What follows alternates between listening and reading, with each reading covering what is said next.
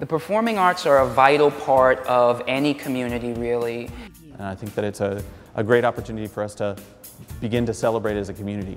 It would be a catalyst project for downtown Greensboro to have a Performing Arts Center located downtown.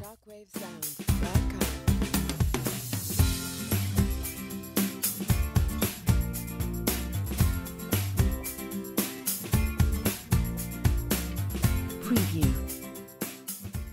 It's time we rethink how the performing arts fits in the community. Having a facility that ties into our existing cultural arts assets in downtown, such as Triad Stage, such as the Broach Theater, also enhance our concerts and activities and special events. All those cultural things already occur in downtown. The Performing Arts Center would complement what we already have going. Any city is always about growth, and I think when we think about what could happen in downtown Greensboro, what has happened in the 8 years that I've been here as a faculty member at UNCG, I see tremendous energy on the street that didn't exist when I came, and I think that's a huge change for us.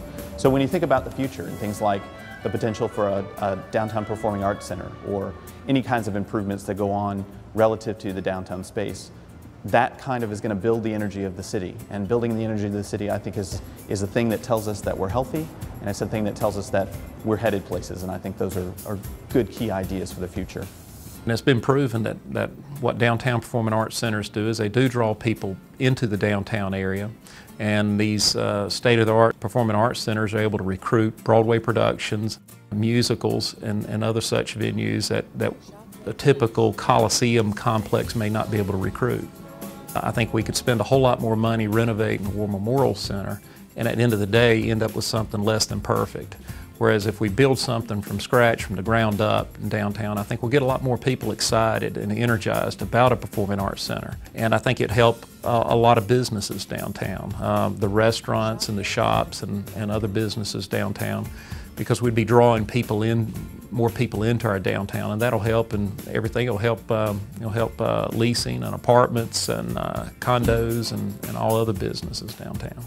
It's my belief that the performing arts and what they bring to a community, performing arts are vital, really. They reflect a culture. So more than just entertainment value, although that's in there. What happens with the training for our young students is they get their degree and there's no infrastructure outside of their university training to support a career.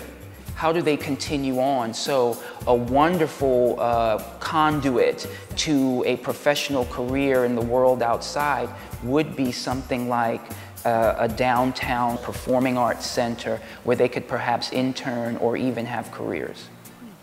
Arts patrons in Greensboro spend an average of $17 per visit to these kinds of cultural events. Nationally, that number is $30 per visit.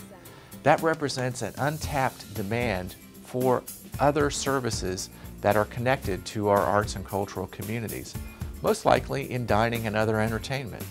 So by connecting a facility into our existing infrastructure in downtown, because of our existing shops, because of the existing restaurants, and other art and cultural attractions, we can grow that tax base further to stimulate more economic development activity within downtown and the community.